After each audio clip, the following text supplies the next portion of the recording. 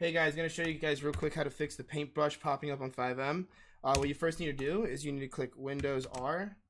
You're going to have this thing pop up right here. You type in percent app data percent. So you click OK. Then you go to, you'll see you're in your roaming. You want to go back to local. After you get into your local, you're going to want to look at your FiveM real quick. So here we go. Once you get into your FiveM, you'll then need to go to FiveM application data, left click that. And then you're going to see this thing right here, it's Citizen FX. This is your INI file.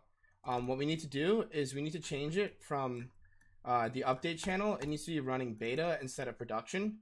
Some of you might have it like this. Others might have it like where there's nothing at all. So all you're going to do is you're essentially going to put this line underneath and you're going to put beta on the bottom. Then you're going to save, so either save this way or you press Control S, whatever's easier for you.